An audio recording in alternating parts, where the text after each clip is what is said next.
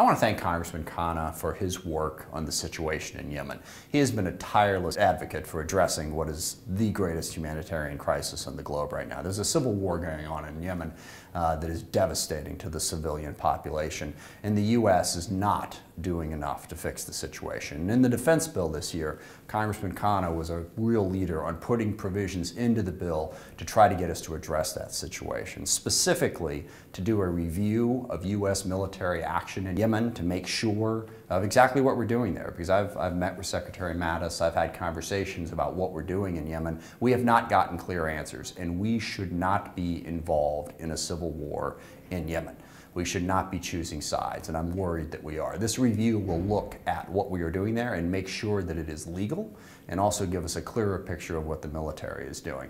We have also been helping Saudi Arabia and the UAE by refueling their aircraft on their various bombing runs. And this bill calls for a stop to that until we can certify exactly what the purpose of those bombing runs are and to make sure of the targets that they're hitting. Because we are and have been working with Saudi Arabia and UAE to combat ISIS in Syria and Iraq, but that's got nothing to do with what's going on in Yemen. We should not be participating in making the humanitarian crisis there worse.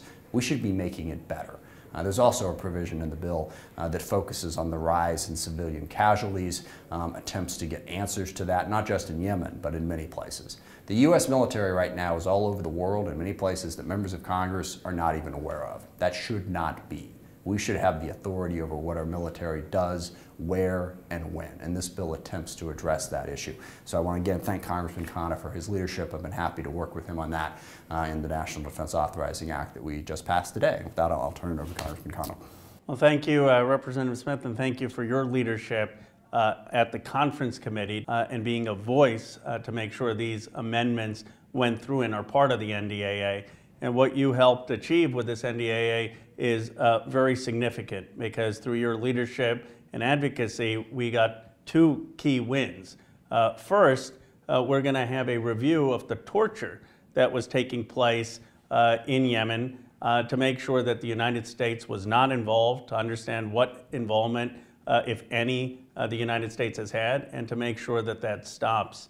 Secondly, as you mentioned, we're now going to have a review of any of the refueling to make sure that civilians are not being hit or targeted, and to review the legality of that operation.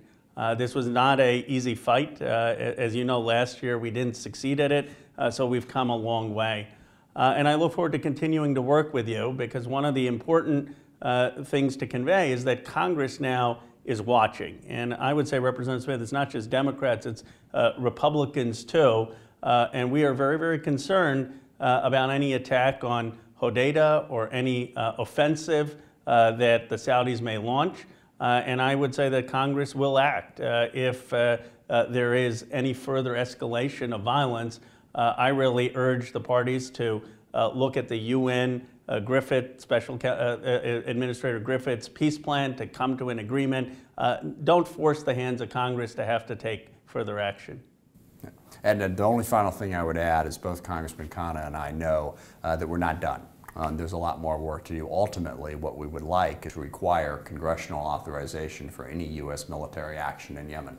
Congressman Khanna introduced a privileged resolution earlier this year to that effect. The Republicans blocked it and forced something far less than that. But we intend to continue pushing that issue, because that's ultimately what we want is peace in Yemen. We want the U.S. to be working to bring the parties together to achieve a peaceful end, instead of choosing sides in a civil war without congressional approval. And I think Representative Smith being here, being the ranking member on the Armed Services Committee, making this one of his top issues in the NDAA negotiation, shows the broad support that this now has in Congress and among Democrats, but also Republican colleagues. No one is going to tolerate the humanitarian disaster in Yemen. This is something that's on the radar of many members of Congress, and we're watching and will act to prevent further civilian violence.